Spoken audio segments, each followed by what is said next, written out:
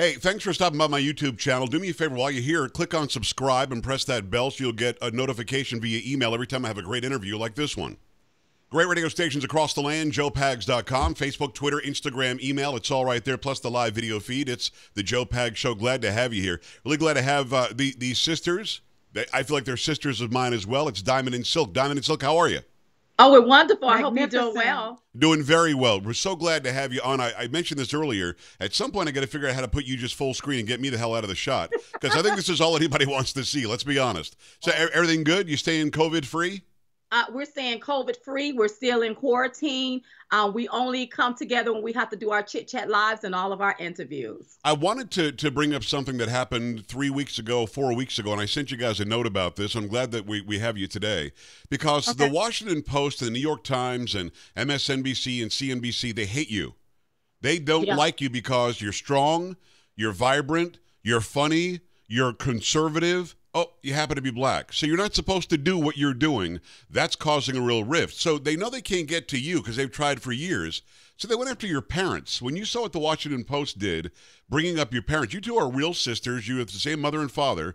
I think people think that we just say sisters and you're not really sisters. You are your siblings. So they go after your parents because they can't get to you. What does that make you think? Well, they're cowards. What a cowardly move. Let me tell you something. My parents are in their 70s. They're retired. My mother is now a double amputee.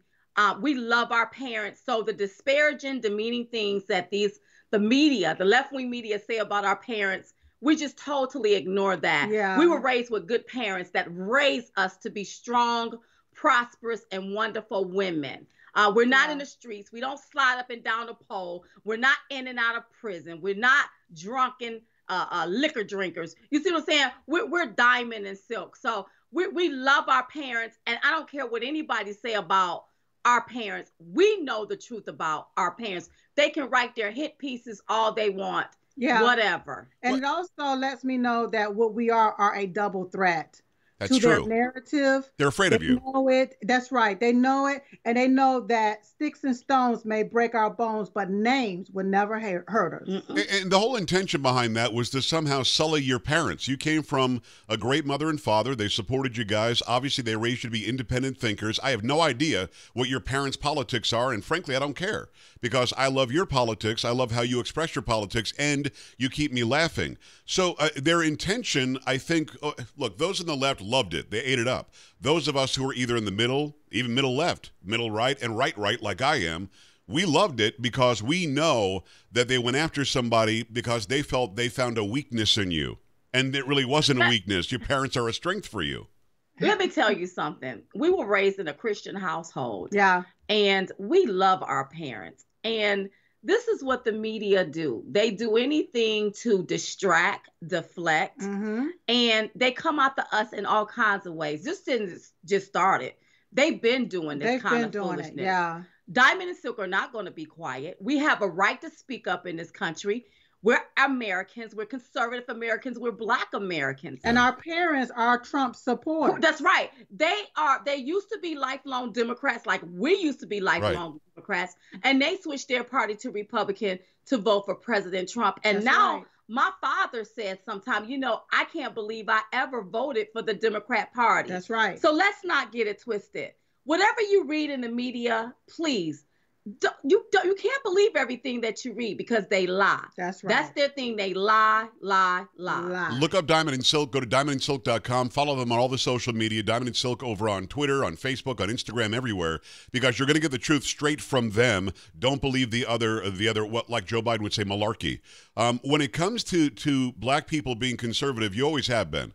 Black folks in America have historically been Republican or conservative. They made the switch, as you and I have talked about, in the 20s and 30s when they thought FDR was going to do the New Deal for them. Blacks were left out of the New Deal, just between us. But recently, there was an article written by GQ magazine, I don't know if you saw this, where they called George Wallace a Republican. George Wallace was a far left-wing Democrat segregationist. He was pro-lynching. He was pro-KKK. He was the typical Democrat in America.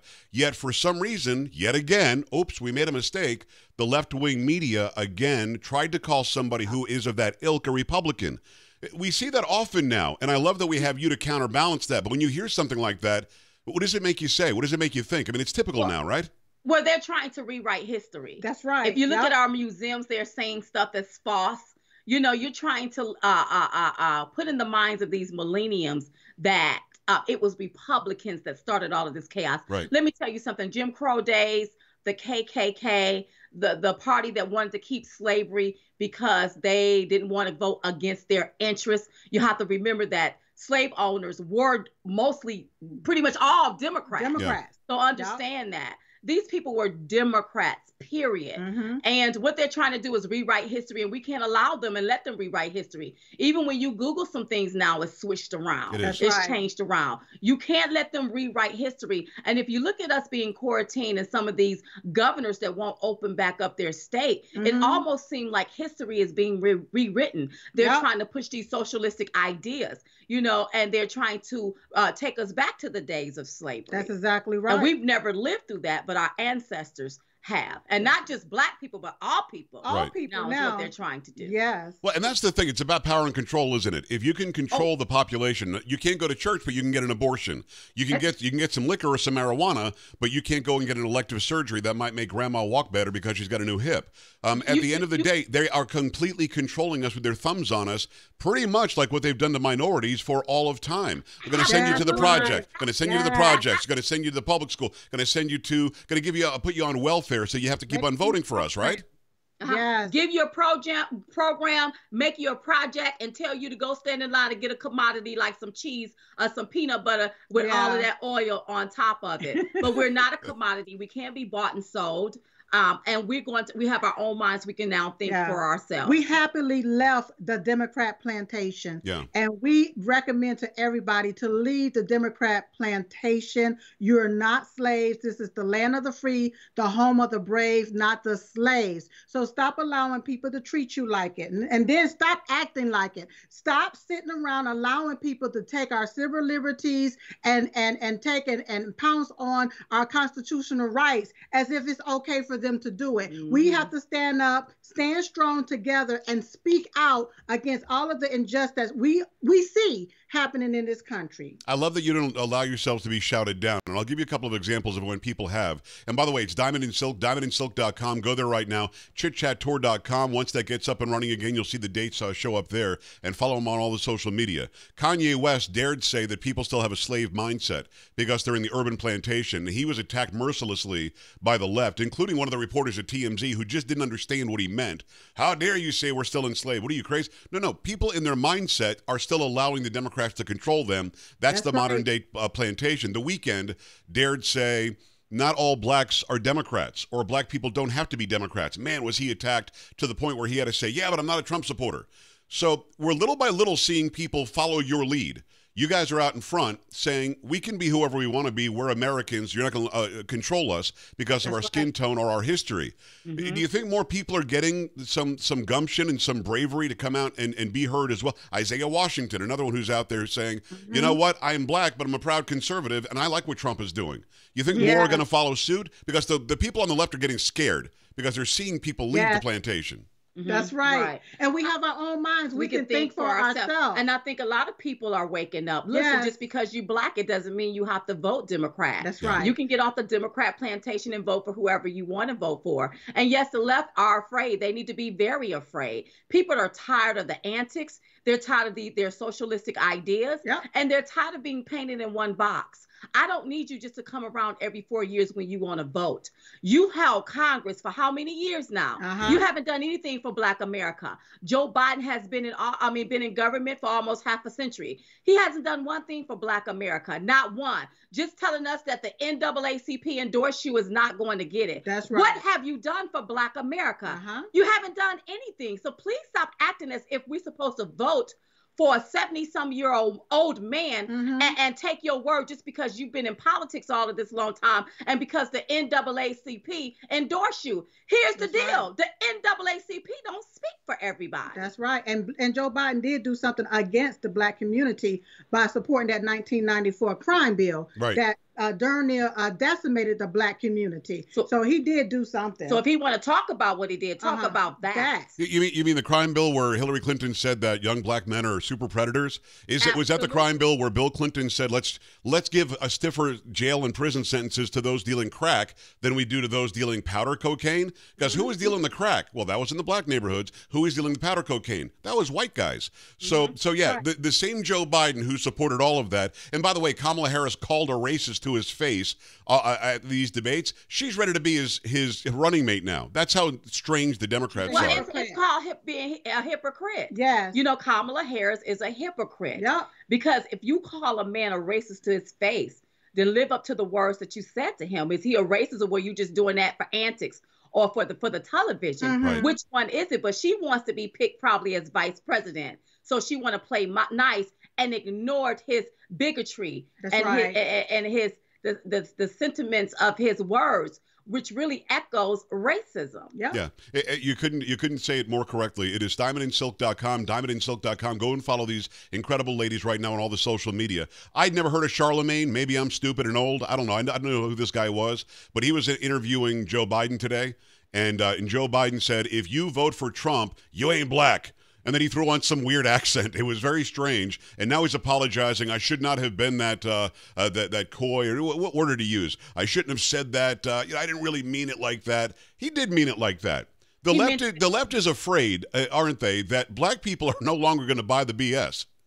Black people shouldn't buy the BS. But he basically said, if you have a problem with choosing between me or Donald Trump, then you ain't black. Crazy. And that right there is really an insult, because you're telling me that in order for me to vote for you, I got to really be dumb. I got to be dumbfounded to seeing that you are not able to even put 5 words together to make a sentence. Right. You're telling me that I got to be in a closet with my eyes closed and not see that you are not fit to be in the White House.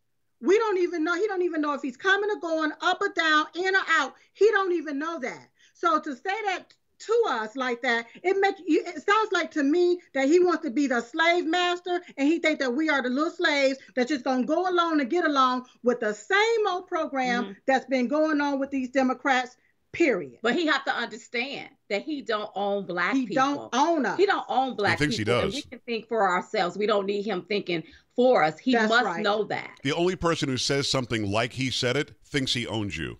And that's the scariest part. There are a lot of black people who won't wake up. There are black people today on Twitter making excuses for why it was okay what he said. There was one woman who happened to be a white woman who said, Joe Biden could boil and eat babies, and I would still vote for him over Donald Trump. This is how nuts they are, ladies. But why would you want to vote for somebody that's pushing socialist ideas, that's pushing China propaganda? He not even man enough to stand up for the American people and for America. That's right. And we're in the midst of a pandemic. Yep. Think about that for a minute. What have he done for America besides enrich himself? That's right. And when you have people like that, we don't need to hear nothing from those individuals. Whenever you find yourself still stuck in the same rut, looking really messed up, we don't need to hear from you, because, see, as long as you continue to do the same thing, expecting something different, it's not going to work like that. You got to do something different if you want a different result. This man have been in government position for almost half a century. What is he going to be able to do in 4 years that he hadn't done in half a century for the black community? Yeah. It's time for all Americans. But it's time for all of us to wake up to what's been going on. As long as we stay asleep in a stupor, we're going to keep getting the same exact thing. I could talk to you all day. It's Diamond and Silk. I've got one last question. I'd be remiss to not ask you this. And by the way, I don't know if I mentioned this, but I love you. Love, girl, love. Just thought I'd drop that on you.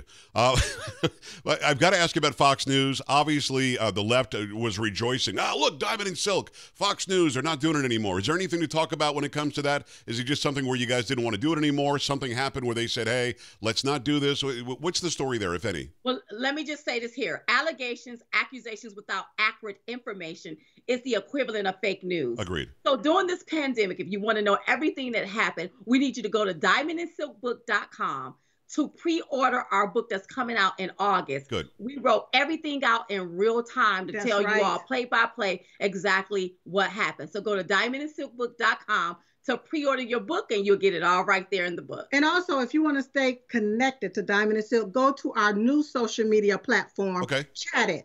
ChatDit.com. Okay. Go to chatdit.com so that you can stay connected to Diamond and Silk. Yeah. Say it again. ChatDid.com.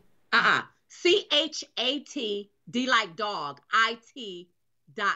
Perfect. I'm going to go there. Can I get verified or something? You guys know me, right? You can get signed up. You have to verify yourself, and you're in. We'll make it happen. Diamond and Silk, again, I could talk to you for 2 hours. Let's not be strangers. Let's do this again soon, can we?